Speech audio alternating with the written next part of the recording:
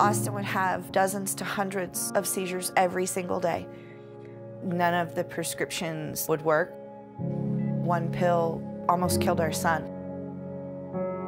I've had 3 back surgeries, and I was on opioids for 15 years. It was a very dark, very depressive time in my life. After my injury, I felt like I couldn't live with the pain, but I couldn't live with this treatment long term. It was unbearable. I don't have to live like that anymore. Medical cannabis saved Austin's life.